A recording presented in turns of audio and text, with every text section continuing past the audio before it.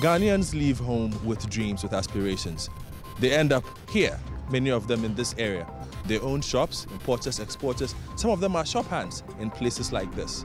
Today, Citi Newsroom sets out to find out what are their dreams and aspirations, and also speak to business owners on how some of them have turned little ideas into magnificent businesses that are surviving. To begin our task to understand the life of a migrant, our first stop in the Bronx is the shop of Mr. Daniel Mafuahinkra, the owner of Gold Coast Trading Company. After a couple of years, I decided to retire from Wall Street and do the business in full scale. In the year 2000, I decided to join her fully. So I retired from Wall Street and we decided to relocate. The business started in Brooklyn, but in 2000, we came to the Bronx, where we realized that the majority of the Ghanaian population was based. And since then, we have continued until now. Mr. Henkra's shop serves as the go-to place for not just Ghanaians, but other Africans who want a taste of home. For a man who deals in so many perishable goods, he explains the gains in the value chain that have enhanced his business. I would say the Ghanaians have done a lot of good in the canning industry, generally in food preparation and food processing. You can see some of our products when you step into the store, but most of them come from Ghana and West Africa in general. But Ghana, so far, as I can see, is leading the canning industry. Now, getting the goods from Ghana, like I said, is not a problem because the government is helping. But bringing them here can present a few headaches. The USDA is strict about food imports from all over the world. And they want to make sure that your food, the source of the food itself is hygienic and up to the standard. One is Prince Idwededu. His opinion is particularly important because he is the longtime president of the Ghana Assorted Foodstuffs Exporters Association. Chemicals fertilizer too much. It's a and I feel so. Ube feel bano and yama obey boxes of on the boarding. I feel so ship now. Ube use no.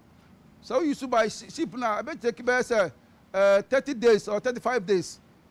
At the end, so a perishable. Ube not say. The majority of Ghanaians believe in what the people can do for you, especially the government. But I don't believe like that because I've seen the differences between America and Ghana. You have to go in for yourself, but we sit down for the government to help, which is not helping us.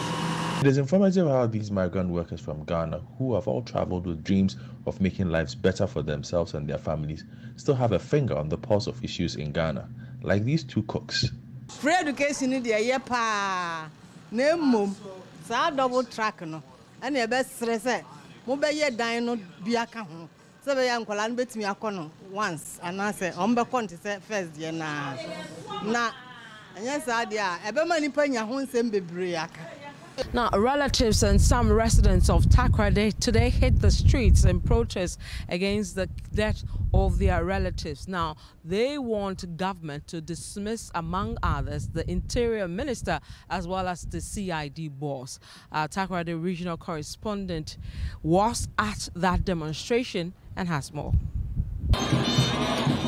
With the release of the police forensic test into the Takoradi kidnapped girls, the expectation was that the issue of the kidnapped girls will actually come to an end.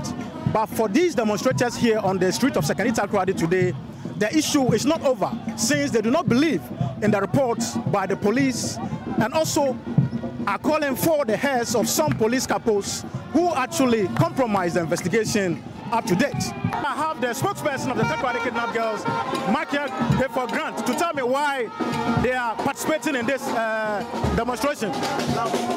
This demonstration is being organized by Western Youth for Justice, Imagine Takoradi, and then the 4 families of these kidnapped girls.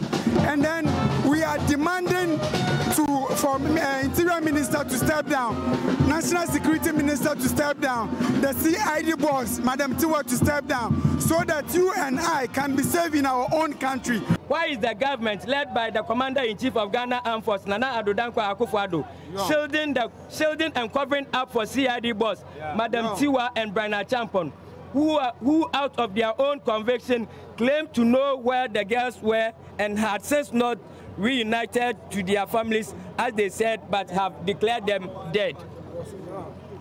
Why have you, Mr. President, completely refused to invite or visit the affected families of the 4 kidnapped Takoradi girls since the news of their kidnap broke and became a national issue? The Deputy Western Regional Minister, Gifty Kusi, who received the petition, only promised to forward it to the President. Now, the Minister for Roads and Highways, Kwesi Amoakwata, has given the Upper West Regional Directorate of the Ghana Highways Authority a 2-day ultimatum to fix the portion of the Wa-Tumu-Bolga Road in the Sisala East Municipality, which has been washed off by a downpour. The Minister gave the directive after visiting the area to assess the extent of damage on the road that has left several motorists and commuters stranded for days. This is the extent of damage caused by the downpour that hit Tumu and its environs last Thursday. The collapse of this major bridge that links the Upper West and Upper East regions have inconvenienced over 2,000 commuters and motorists who are unable to reach their destinations for nearly a week.